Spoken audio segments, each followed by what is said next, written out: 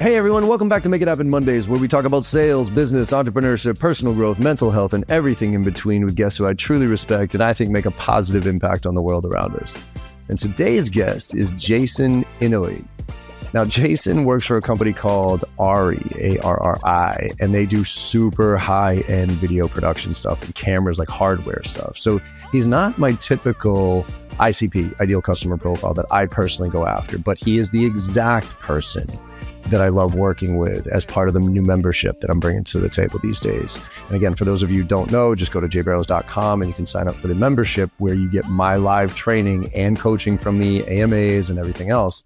And Jason took that and ran with it. I mean, Jason was literally at every single session I've done, every AMA, being actively involved. And he went from being somebody who just sold into the movie industry and was doing his thing just like everybody else, to all of a sudden cracking into huge accounts like LinkedIn and a bunch of others to sell massive amounts and really just change the trajectory of his entire business and the leadership in there about where they need to focus their time.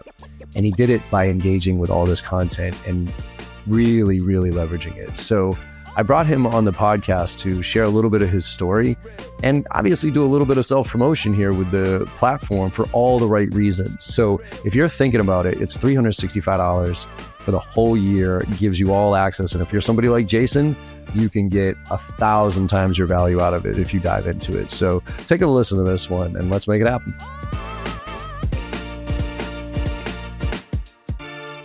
Jason Inouye, how's it going, my friend? How you been? Great. Thanks for having me, John. Really appreciate it. Yeah, I'm glad. I'm really happy to have you on this for a lot of different reasons. And, you know, to give the audience a little bit of context here, we've been working together for how long now? Like, how long have you been kind of part of the membership? I feel like at least 3 years. Right? I've been following you for quite a while, listening to your podcast as well. Absolutely. Yeah. So, and you're one who I think has, out of anybody I know and I work with, has taken the most advantage of the resources and the content, and also just the open, you know, it's funny, I always tell people like, hey, here's my cell phone, here's my email address, you know, use it, please, right? And like 99% of people don't. I don't know whether they think, oh, well, I don't want to bother him or whatever, but you're one of those 1% of the people that do, and your journey has been inspiring for me because, you know, we talk about this, like I live in the SaaS world for the most part, right? And, you know, training SaaS, and I always look at it and, you know, kind of freak out that my stuff is like, I got to keep evolving and doing this. But it's funny, once I take one step out of SaaS, it's like sales 1985 all over again. And so a lot of the stuff that people think is not relevant is totally relevant because it's across the board. It's about sales skills. So could you give the audience a little bit of your background about, because I want to get into what you're selling, how you're selling, and then how you made a little bit of the shift to break out of the mold, if you will. But if you could give us some background on where you're coming from, Jason, that'd be great. Yeah, absolutely. I feel like I have when you look at my LinkedIn profile, it kind of looks like, you know, what do you want to be when you grow up someday? You know, it looks like kind of all over the map because I came from the film industry, the film background. But, you know, what really I learned was all my process of creating content and filmmaking that I really liked closing deals. And I actually kind of would prefer someone else produce the content. Yep. I had a boutique company. We did a lot of TV shows, supported a lot of shows like Sons of Anarchy, Mayans, and all kinds of these posters behind me. But what I found is I really like trying to get the work. Like I enjoy talking to Fox and Universal, Lionsgate, and trying to get them to use our services. Yeah. And I just found that was something that I was more passionate about. And then I took a step out of the movie business and learned traditional sales. I did the Xerox copier sale, and I took the Xerox training too as well. I did work for Motorola channel partner, and I did just a small SaaS learning as well. But I feel like, you know, I wanted to come home. Like I feel like the Kool-Aid is, you know, what I loved was, you know, coming back home, which was the movie business, TV and broadcast, and working with product that I fell in love with and stuff. So, and that's what brought me back. But, you know, it was very like, it was kind of funny going just a little bit into SaaS, but coming back where it was still, like you mentioned, moving away from like steak dinners and golf matches to working in the digital space. And I learned so much. And I remember showing up to you were at this Nutshell ensemble of speakers at a CRM Nutshell online virtual conference. And what inspired me is when you said, just take 1% at a time, get better every day. So then I really took that to heart, and I was really trying to, make myself better in sales. And this whole like taking people out for dinner and stuff like that doesn't work, because there's a big generational shift in the filmmaking world too, as well. The millennials and even the Gen Z are coming up, and my kids next door know more about cinema verite than I would ever in 6th grade, 4th grade. So like I had to learn how to speak to, a new audience that was up and coming. And by the way, they don't play golf and they don't eat steak dinner. So that's made me really learn. And I feel I took away a lot from what you were sharing and how the outreach and the outbound needed to be. So I love it. That's how I got to where I am. So. And just for a little bit more context, so what you actually sell now is super high-end video, like you don't sell software as a service, you don't sell, there is a service to this, but the main thing is hardware, like really high-end cameras that are like for the top of the top when it comes to production, right? Yeah, so our products are used anything from Star Wars to Avengers to Marvelous Mrs. Maisels to using Game of Thrones. It's used on so many of that. So I really enjoyed our conversation because we, I always learn about finding the gap, finding the pain point. But when you and I talked, it's also about vision too, right? Because it was like, you have a Porsche, but we've been sometimes branded as the Lamborghini of cameras. But, it's like, well, if you have Porsche, is that stick shift really that bad to jump that high? So it's like more having a conversation where you want to get to. Then like not always a problem or pain. There are those too, but there's also another aspect that a lot of our clients were dealing with too. So absolutely. And that vision is getting out of that feature function, right? Because in your world, I got to imagine that once you get into that feature function space, it's like a race to the bottom, right? It's like, okay, we're slightly better, but then it's a pricing thing. It's like, okay, well, you got some cool extra features here, but are they worth 50% more than this other camera that I got, right? That's pretty much the name of the game in the traditional sense, right? Exactly. And then, we love in the movie business to talk tech and stuff too, and try to resist and hold back and, really being a better listener too is what I learned from you. Absolutely. Because it was your urge to just kind of show up and throw up like you share is like, don't say it, listen and stuff like that better. It's been very important and stuff in the learning in the space. And you've taken it because, and again, traditionally you would go to movie studios, you go to the Fox, you go to the HBOs and that type of thing. But what made you go and start thinking about corporate? Like, because we'll kind of fast forward and you got some really, really baller clients in the corporate space. But where in your journey did you kind of say, you know what, I need to expand my ideal customer profile here. I need to start looking in other areas. And what was that driver for you? Yeah, it kind of started talking with a lot of outside the box YouTube creators. Sometimes they actually weren't using our high-end equipment yet, but their vision of what they wanted to do, and they shared with some of their corporate clients they also do work with too, and how quantity has reached quality and quality has reached quantity. Like they all reach like kind of the same level now. So it was like, oh, wow. Okay. So those people want that quality as well for their brands. And I think that really started me to like investigate more and more to see like, and the quantity went up too. That was the one thing. They're not, our products pre, 10, 50 years ago was only a rental product. And so, but the quantity of content, because of creators and brands need to shoot every day and film content and photography, that didn't make sense anymore. and stuff. yeah. And a lot of people start building studios. That was the other big thing. I never heard of brands building studios before. That was a very new insight for us. You said, I mean, you had told me that, was it Google or Apple? Who's building like 30 or 50 studios or something like that? Well, like, give me some numbers as far as these, because these corporations are now, they're no longer outsourcing their production. They're insourcing it quite a bit, right?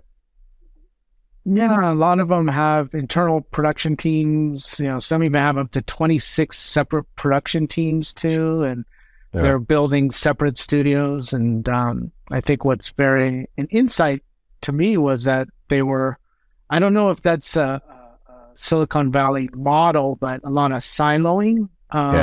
So I see a lot of teams not working with one another, which I thought was very interesting. Like, oh, you don't know here to here. So like, I would love a referral for one team, but there was no referral. It's like ground zero every time starting.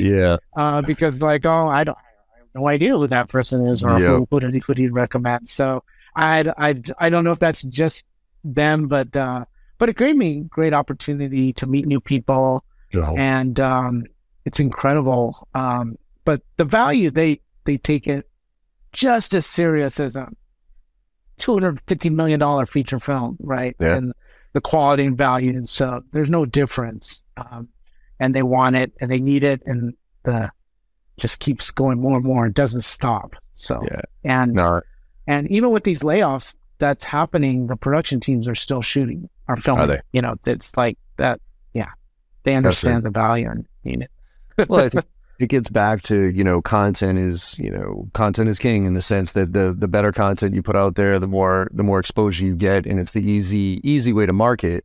But it's also, I think you do reach a level of quality that, you know, you need to attain in order to maintain that reputation, that brand, and everything else. And that's why, you know, a lot of the small startups, they might hack their way to it with the iPhone version or whatever it is. But once you get, I experienced this myself. Like when I first started my online portal and all that other stuff, I was like, all right, let me just kind of get something together here to see if it'll even work.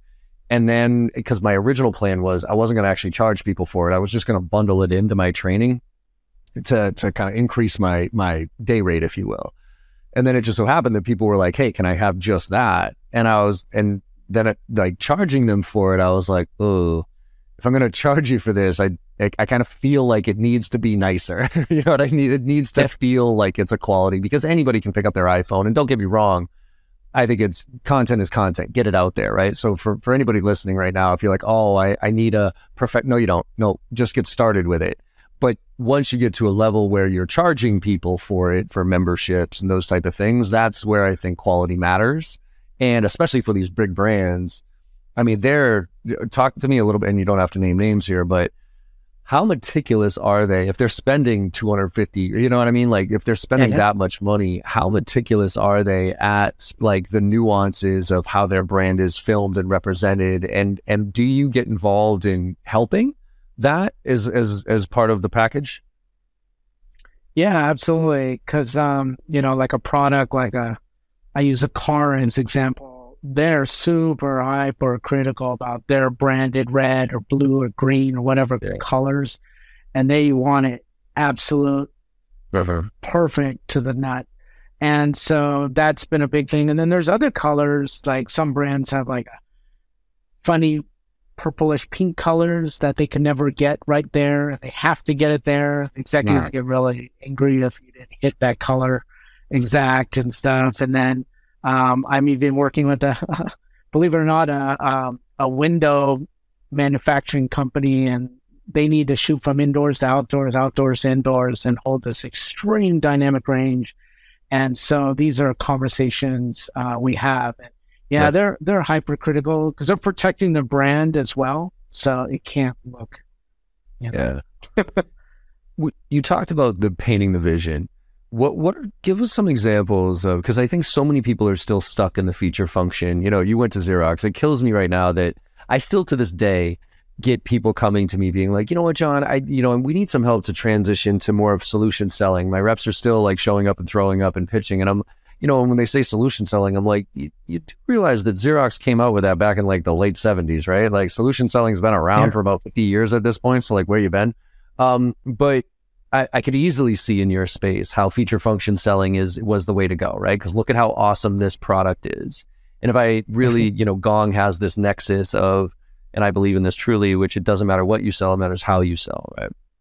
So when you started making the switch to away from feature function and towards value, can you give me some examples of, towards vision, if you will? Can you give me some examples of how you were to paint that vision for them, and then where it like really resonated with people and it elevated the conversation? Yeah, so we talk a lot about how you want to reach that untangible emotion from what you get from an image. Yeah. And because we want to, and they all seen it, they all feel it, like when you saw that Volkswagen commercial or saw some, so why did you buy it, right? That's the untangible emotions that you get from an image. So we're talking more on that level and stuff, and how colors and light and how all that stuff works. Because a lot of the people, what's slightly different, actually, the persona or ICP at the corporate level is they don't have in-house production people. So you're talking to video producers, production managers, still believe in the creative look, but they're responsible for the overall package or the overall end of the content. So we are trying to really share that emotional impact that you get from our tools, but we don't go into the weeds and stuff like that too, because that's just a total turn off. And they go, yeah, that's not my job. I don't do that. But a lot of things like that. The other thing we do is they do, though, even though it's not a feature film, they do shoot in crazy locations out in the sea. So reliability is also a big factor too, because even though they go, it's not a $250 million movie, they're still could be spending hundreds of thousands of dollars. So if their product goes down, I can't imagine that. Trouble. Well, I experienced that myself just with Salesforce, for instance.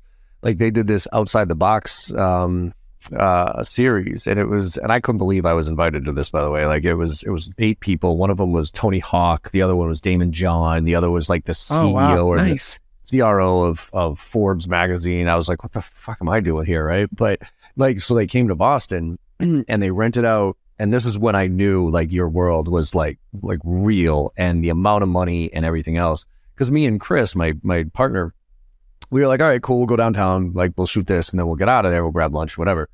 Dude, we showed up, and I'm not exaggerating, there was 50 people and this was just me. Like they were then going to go to New York and do the Forbes CRO. And I'm like, what the fuck? And like they had rented out the entire top floor of this hotel overlooking the city of Boston. And it was just for a 2-minute clip of me. And I'm sitting there like, there's cameras everywhere, there's production everywhere. And I'm like, holy shit. Like this is, I remember looking at Chris being like, what the fuck is going on, right? Like, I think I probably should have taken this a little bit more seriously than I did. And it came out beautiful. Like they came up, but it really struck me, their attention to detail, their concern. I mean, they had a wardrobe for me. Like I brought some stuff that were my typical clothes, and they were like, nope, you have to wear this. And I'm like, okay. And this is like, you'll appreciate this. They were like, well, we want you to be authentic. We want you to be authentic. And I'm like, okay.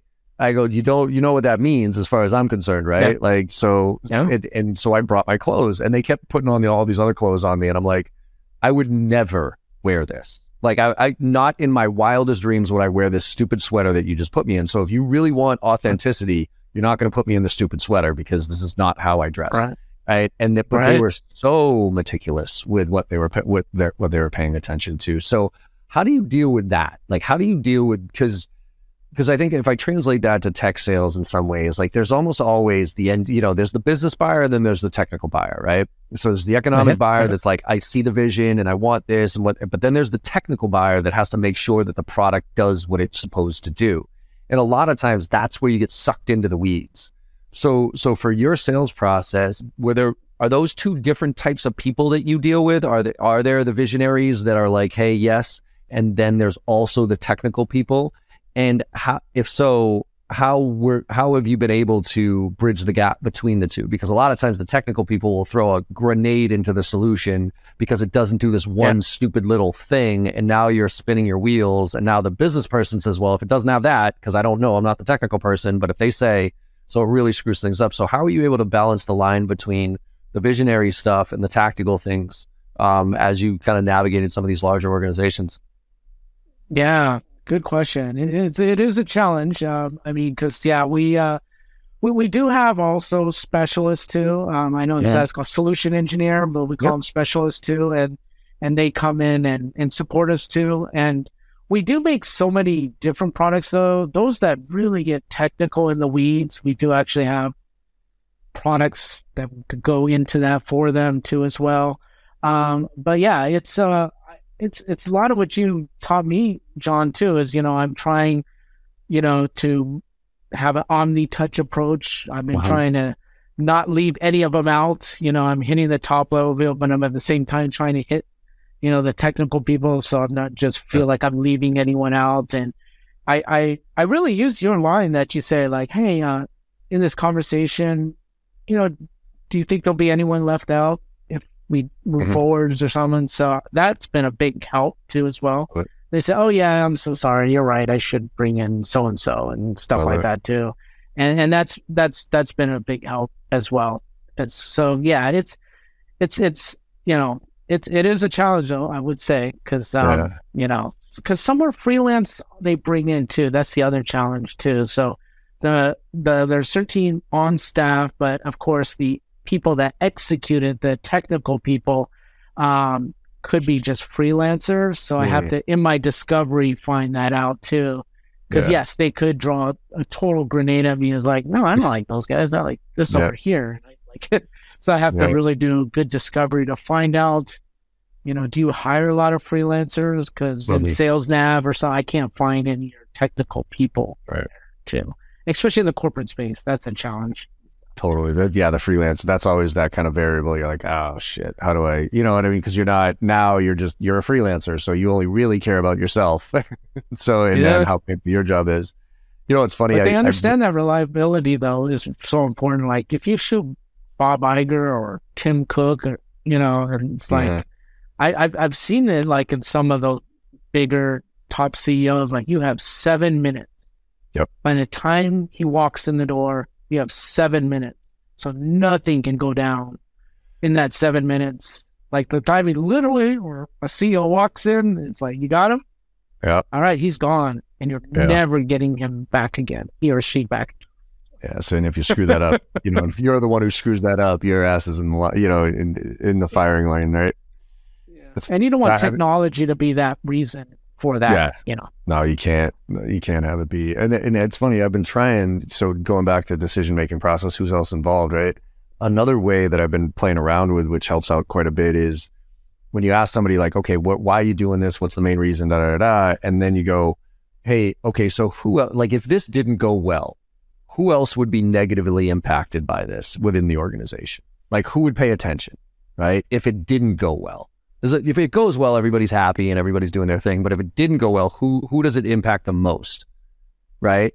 By asking that question, because you're just like, okay, I'm trying to understand like the org chart here basically, and saying who really is impacted by this. And then they'll tell you, my boss, whoever it is.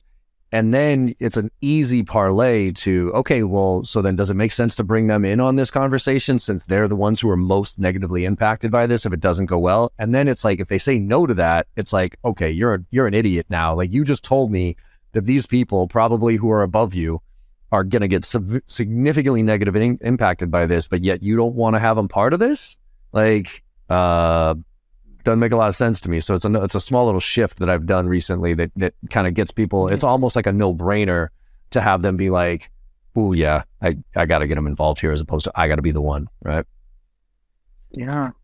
And with so much data too, it shows because a lot of in the corporate world, it's the video marketing departments and they can see how well that content did or did not do, and changes need to be made and stuff like that. So very cool. how do people get measured? I mean, that's a tough. So this is a tough industry because the output is the ultimate output, right? Like on this, like what I do, I can kind of carve it up in a bunch of different ways. Like the people that I work with, for instance, like VPs of sales, and there's obviously a dotted line to revenue, a dotted line to conversion ratios, a dotted line to that. It's rarely a direct one-to-one, but in your space, there is an output, period. And that output is an extremely tangible output. And so I want to ask, like, marketing is a weird thing to me these days because there's so many different ways they show ROI or pretend to show ROI. Is it MQLs? Is it SQLs? Is it this? Is it that? Right? What's the ultimate thing that they measure as an output for what you sell them? Good question. Well, I'm trying to think when I last asked some of our clients. That's a good question. 'Cause I'm trying to think of like, the deepest I've had conversations about this is mostly about, how it's that overall vision message, right? Yep. And then how well it's penetrating. Sometimes it's kind of secretive, so they can't really tell me the metrics on what they're actually getting from it, but it's to hit them in all different form. There's so many platforms now too. That's the other thing too. So, but they got to make stuff for. Sorry, this might sound like a roundabout answer, but content went from shooting horizontal to vertical, and so there's such a big shift in that it's like, okay, the audience wants it everything this way because the iPhone is. Then there's your traditional content. So the quantity has gone up to surface ads on Instagram, Facebook ads, totally separate from national broadcasts that they're also doing internally now, which is very surprising, not outsourcing it as much that I've seen too as well. But it's just this constant need to be out there every day. I think YouTube was a big advocate, but what happened is because YouTube creators had to publish every day, everyone expects something from you every day. Yeah, like you guys have content every day now too. Every day, it's a pain in the ass. And that's the metric they say is like, we got to be out there every day. It's like this, like we got to make something. So that's the big deal. And that's what's interesting to me, right? Because it's funny, once you get, like, if you sell on that vision, if you sell on the alignment with what they're trying to accomplish, ROI needs to be there. Like, this is just at least my thought process here. Like, yes, now, especially now more than ever in general, like things are going to the CFO and they have to point to impact and ROI and those type of things. But really, when you get down to ROI of whatever the investment is, clients have a really hard time articulating what the baseline metric they're even looking for is. And so I feel like a lot of the ROI conversations are very check the box. I'm asking you for the ROI as a vendor, like what is the ROI of this thing? But they rarely measure the true ROI. Like that's what, for me, for instance, like when somebody says, well, John, what's the ROI of your training? I'm like, okay, you want to get into this conversation? Like, great. All right. What are your current conversion ratios for your email campaigns to your tier 1 accounts with this specific persona? Like what's that conversion ratio? I don't know. Okay. What are your cold call conversion ratios to this persona in this industry? Blah, blah, blah. Well, I don't know. Okay. So then how are you going to ask me about ROI when you don't even have a baseline metric for it? So I think so many people are a little bit too stuck in the, let me show you the ROI of this, and that's what I'm going to sell to, versus aligning with vision, aligning with value, aligning with direction. And okay, yeah, we'll check off some of those ROI boxes as we go down. Was that a shift for you in your mentality of like kind of feature function ROI versus like, no, let's level up here? Yeah, absolutely. Because our previous and still existing customers were people in the motion picture industry, because it was such an expensive product, it was only rental houses. They would always come back to us and tell us like, we're not making our return on our investment, and you're going to come out with a new product in I don't know how many years. Yep. So they're the ones always complaining. But I would say in the corporate space, I haven't got that because they're buying it, but they're not complaining it's not being rented or used enough, and they are using it and stuff like that. So I haven't really, I apologize, I haven't really heard the ROI from that side, but from the traditional client, they tell all the time, man, am I going to make my money back? Am I going to, you got technology change so fast, you're going to come out with something next year, which we don't. And that's why people find us, people like us, is that we have a roadmap. We don't come out with new product every 6 months. And when we do come out with it, but we find a path of least resistance to transfer over to that next technology. Nice. We don't do that. Oh, I'm so sorry. You gotta buy the next new thing, Sorry. Stuff like that. So how is with that? Where do you see, like, from an innovation standpoint, right? Because I look at the sales and the SaaS and the tech industry and stuff, all the AI tools that are coming out right now, and things are moving so insanely fast that it is really hard to keep up with this stuff. But in the film industry, if you will, or the camera, there's only so much higher quality you can get, right? It's incremental. And I just look at the iPhone, right? Like the first version of the iPhone, the phone was okay, the camera was okay, and the next version was better, but now, with the portrait mode and stuff like that, it's like, how much better can this sucker get? Okay, maybe I can zoom further and get clarity, that type of thing. So how is innovation impacting your industry as what you sell? Not forget about like what's happening socially and all that type of stuff, but where are you seeing the biggest impact that innovation is having in your space?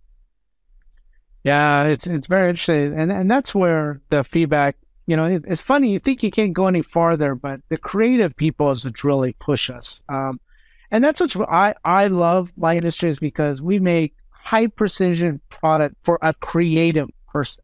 Yeah. So it's really funny sometimes. You're like, this is the cleanest, sharpest lens you make, but I don't want that. I want like aberrations or other, so it's kind of, it's very wild that it's like, wow, we just made something. And then sometimes they go, oh yeah, but I'm a creative person. So the drive is actually comes from that. It's like, yeah, you went 17 stops at dynamic range, but I really want 20. It's like, okay. So it's like, so they're the ones that are actually pushing us the most and stuff. And even in the tech stack tool, what's really crazy is I had my first request last year to have a meeting in the metaverse. Oh God, really? They wanted to have a demo in the metaverse. I hope I'm out of business, man. If we're meeting in the metaverse, I hope I'm on a beach somewhere in Hawaii and I'm not have to work anymore, because I actually tried it a long time ago. And it was so weird. I guess if it does come to the point where you can put glasses on and it's like an augmented reality and we can do that, so it's kind of cool. But if I have to sit there and look at you as a cartoon, and you know what I mean, like what the metaverse is right now, I want nothing to do with that. Yeah. Well, that was one ROI. I reached out to an animation studio, see how much it would cost to do this, and it just said it's too expensive. It's not just like, hi, just meet you there. No, they want to put the camera on their shoulder, play with it, do like all, it's not just like walk around the car and just, oh, that's cool, the metaverse. No, I want to play with it, So, it'll get there, but I think that's the biggest thing for us, is we have to be so open-minded. Yeah. I remember like 10 years ago, a filmmaker, because he publishes videos every day, said, I want to shoot straight to the cloud. I don't want to record in a camera. I want it to land in my computer. I edit it, I publish it. And at that time, it was science fiction, science fiction, but a company made that today and sold it to Adobe for $1.3 billion. Yeah. So it's just, you have to be very open-minded. I think that's the biggest challenge. Are your customers being impacted by the AI generation of, because right now, it's funny, things are, they're moving at a mind-numbing speed right now. Like ChatGPT came out and I was like, holy shit, this is insane. And I started diving into it. And I'm like, I got to learn this because it's this is it, right?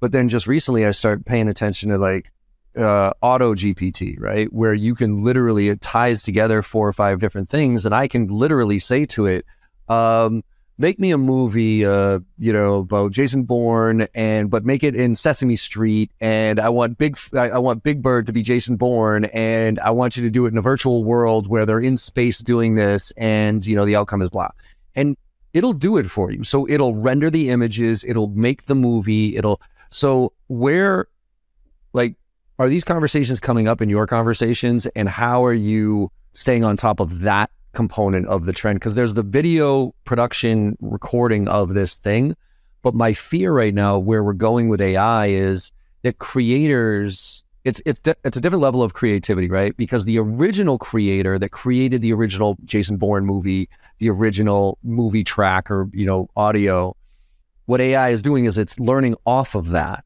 right? And it's creating this whole new thing, but it's doing it at such a rate that it's gonna, copywriters are now like out of business, coders are kind of out of business. Where do you see the biggest impact that these type of tools are going to have in your space, and how do you think the industry is going to evolve to it?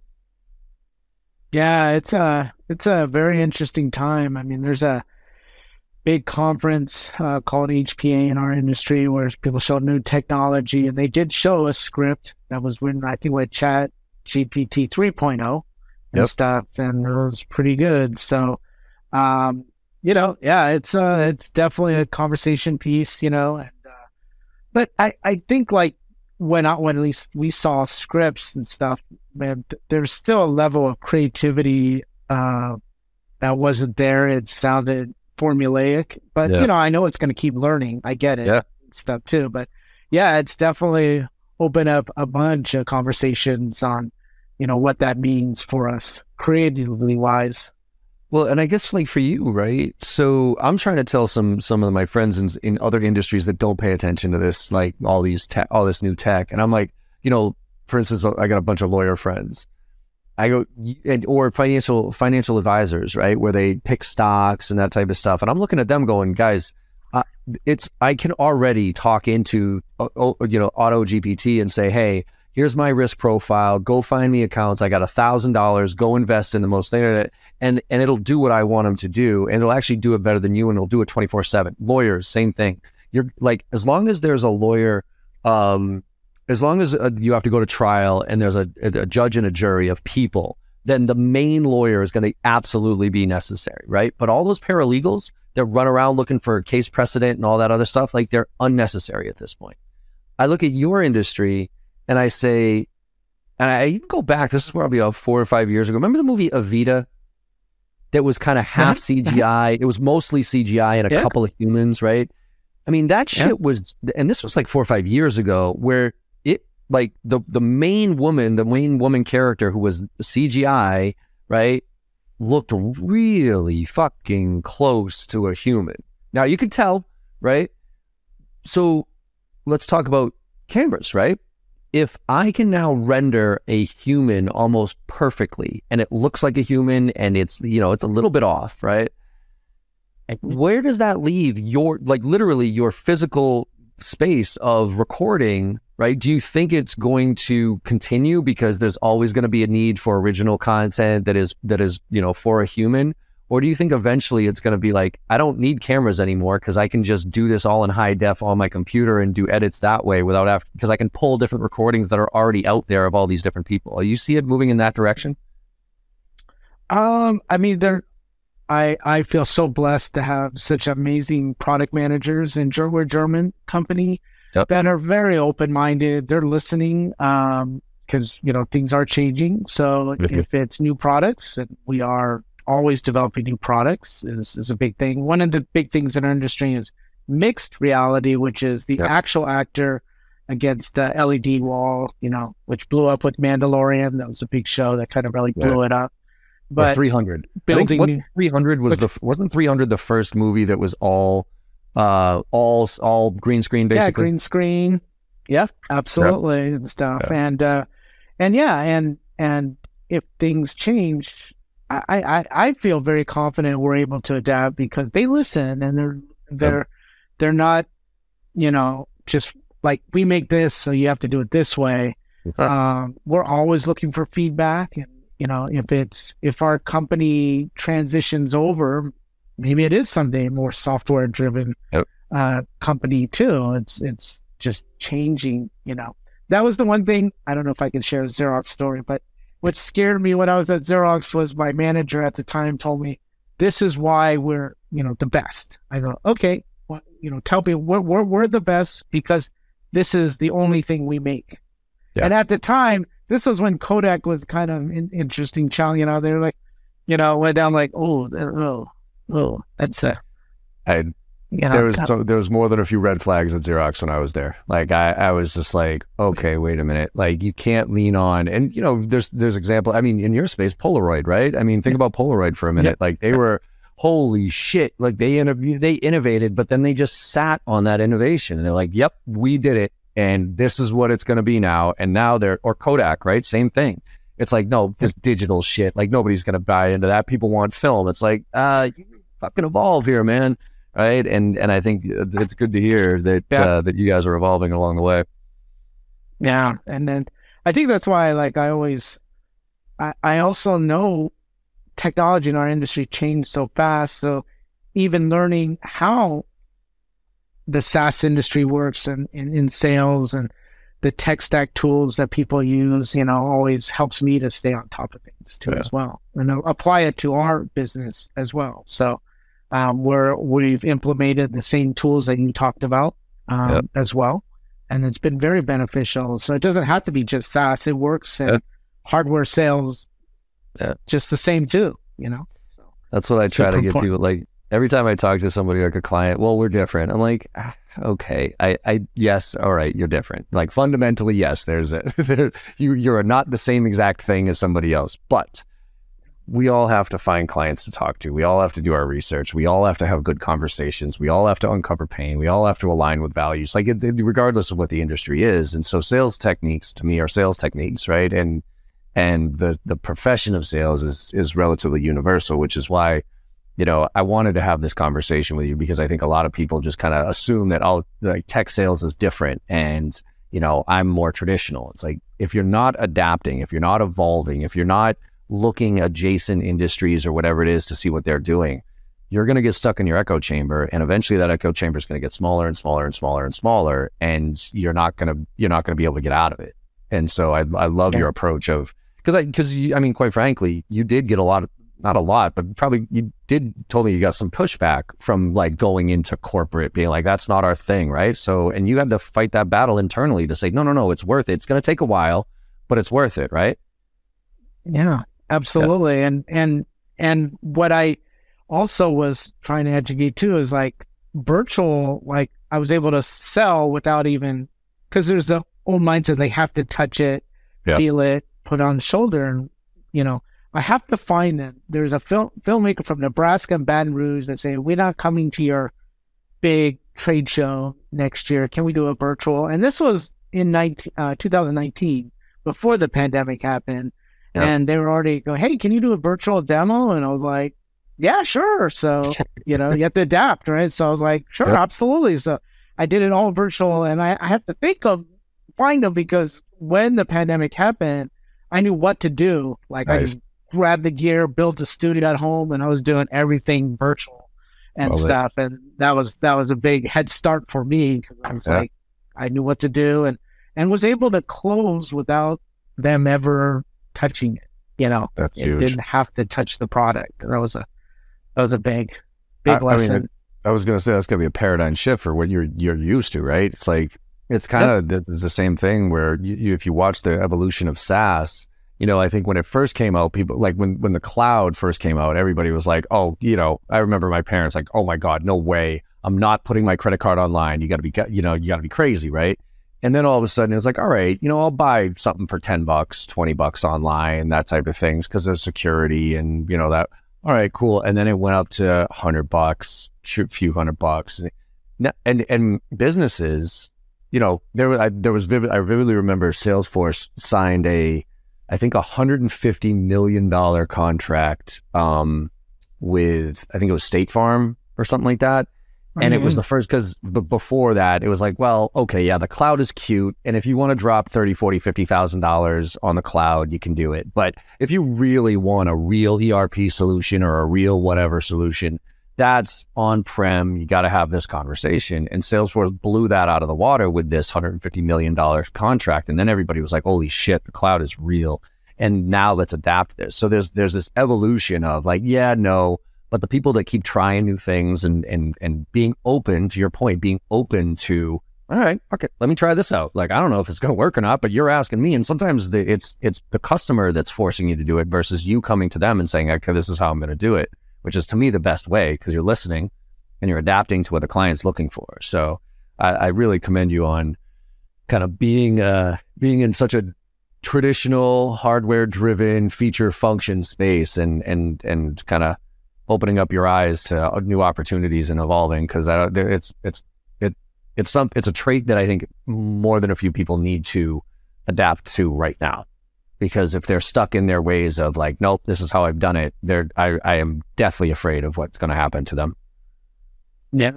No, and I appreciate what you taught me too, because I would never have heard of like Vidyard or anything too. And that tool is, what's funny, I wish I did it here, but I actually set up my camera as my web camera when I do my virtual, and it's a great icebreaker, because we're in the middle of conversation and they stop. Wait, is that your product you're using as a web camera? And it's a great icebreaker. So, so you have $100,000 web camera, a webcam? And they're just like, I go, yes, it is. So, because I leave all the data up around the edges, so they can tell like, oh, wait a minute, wait, hold on. And it's a great icebreaker. Love it. But, actually using our own product in the video too has been very icebreaker. But yeah, it's been a wealth of great knowledge. I appreciate it, John, because it's and it keeps growing too, and it's and now we're onboarding more of our team, which is awesome. They're very excited about it. I was session the other day, by the way. I was psyched when I saw everybody with the ROI. Yeah, because they're so used to, like, I remember we had a meeting and they're like, man, you didn't talk about the product to the customer at all and stuff. Right. And just like you taught me, it's like, well, we're not even there yet. We're like trying to figure out what it is. This thing. Yeah. Right. And they're just, because they're it's just, just how tech is like, they're like, just itchy. I want to jump in. We don't even know. Why are you asking? Like, what that is. It's still, no matter how much we hear about it as far as like solution selling or listening to the client or all that stuff, it still amazes me how the vast majority of sales professionals still ask very basic qualification questions and then hard shift to their pitch and don't engage at all. And it's like, here's my pitch, and you like it or you don't. And these days customers are liking it less and less. So I would say that one tech thing that works for us, and I know it's challenging for some other industries, but we're able to text message, which is very interesting, is because a lot of people are on set and we can communicate and say, hey, I know you're on set right now, just want to send you a little, and we're able to actually include that in our cadence as text messaging, which I know in a lot of industries it's like major taboo on the first touch, but it actually works for us. It's kind of interesting. well, you're spot on because of the personas you go after, right? It's the same thing with people who go after people who are on the manufacturing floor. Like if you're going after people who are on the manufacturing floor, they don't have hard lines. They barely check their emails, but they're on their phones the entire time. So I think if you understand your audience and how they like to be communicated with, it's totally, and I've started playing around with text a little bit on cold. Like I love it when you and I have a conversation, right? And then I say, hey, what's up, Jason? You mind if I, text you, can I get your cell phone? That type of thing. That's easy. But from a cold standpoint, I'm using it very similar to the way I'm using phone these days, which is when I leave a voicemail, it's not because I expect you to call me back. It's because I'm telling you I did something else. I'm like, hey, I just sent you this email. I just sent you this video. If you could take a look at it and let me know. So it's that other touch. And it's the same thing with text now. I'll send you that video, I'll send you that email, and then I'll text you and say, hey, Jason, I'm sorry to bother you. I know this is your cell phone. I just want to give you a heads up. I sent you an email with a quick little video. If you could take a look at it, I won't bother you again. But if you could take a look at that and let me know, I'd appreciate it. And that's it. I'm not asking you to text me back. I'm not pitching you on my text. I'm using it as a touch to tell you to go back and look at something else. And we're increasing the conversion ratios because of that. Yeah, absolutely. Awesome. Well, let's wrap this up because we're kind of coming up on the 45-minute range here, which is a good little for the audience. Where what do you want to leave the audience with? And feel free to obviously tell them about anything if you want them to follow you or take a look at some of your like what you're doing out there as far as the products that Ari is putting out there. But what do you want to leave the audience with here? Yeah, I'm always open to talk to new people. I'm always learning, always open-minded. So they could find me on LinkedIn if they like to. Cool. If they're interested to learn more about the industry, they can, I use this email address called bizdev@airy.com. They can reach me there if they're interested. And I love to have more conversations because I'm always learning and always trying to keep an open mind. That's the biggest thing, Love it. And it's things are happening so fast. Is it it's ARRI.com, right? Yeah, I apologize. Yeah, it's at ARRI.com. Yeah. Perfect. So 2 R's. Yeah. Perfect. And for those of you listening, it's Jason, and it's how do you pronounce your last name again? Oh, we say Inouye. I like vodka, and Inouye I like scotch. Love it. That's what we say. So Inouye, it's INOUYE. It'll be in the show notes, and I'll put your LinkedIn profile in there. Jason, thank you so much for coming on, man, and thank you also for thanks for having me. Yeah, but and I really genuinely appreciate your how you take advantage of the content that I put out there, because nothing's more frustrating than the reason I got into this space was because when I took this training, it had such a positive impact on me, and I thought it was so good that I wanted to get it out there to as many other people as possible. So it's frustrating to me when I'm like, no, here's my cell phone, call me, email me, like take this content, the shit works, and people don't, right? Or they just kind of go through the motions, and you're one of those that does not go through the motions. You genuinely take advantage. I mean, you're on every AMA that we do. You show up to the sessions, even though you've seen the session, like half the sessions before, you still come back to them and everything else. So I really do appreciate you getting engaged here. And I'm love to see the progression of how you've been able to break out of the mold and kind of change the game a lot with what you're doing here. So thank you. Yeah, I really appreciate it too. I always think, man, more people need to come to your AMAs, man, because you give a wealth of knowledge. So I try, man. I appreciate it. I learned just like you. I learned just, from everybody else coming on board and sharing their perspective too. So awesome. Well, let's wrap this up. And look, everybody, I hope you enjoyed the conversation as much as I did here. And, if you're one of those people out there just trying to, either going through the motions or thinking that your industry's in some trouble here, just adapt, start trying new shit and realize that, you might be getting told that, oh, we don't do it that way here. But, if you keep hearing that, you might want to either find a different place or try something else, because that's only going to lead to less and less results. Let's put it that way. Awesome. All right, everybody. Look, like I say at all the end of all these podcasts here, go out there and make somebody smile today, because no matter how bad your day is going or how bad you think it went, if you go out there and make somebody smile today, you had a good day, and the world needs a lot more of that right now. So thank you all very much for listening, and I will see you on the other side.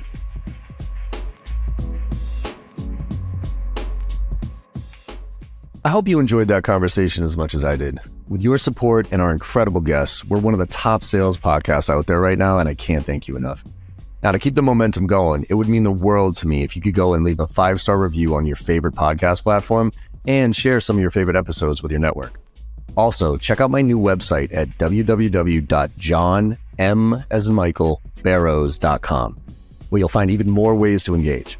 There's a ton of free content, and you can also get trained from me directly as an individual or for your team. Look, I'm out there selling every day just like you are, and I'm doing my best to stay on top of all the latest trends in technology. So if you're looking to level up and you give a shit about this profession of sales, let's connect and let's make this happen together.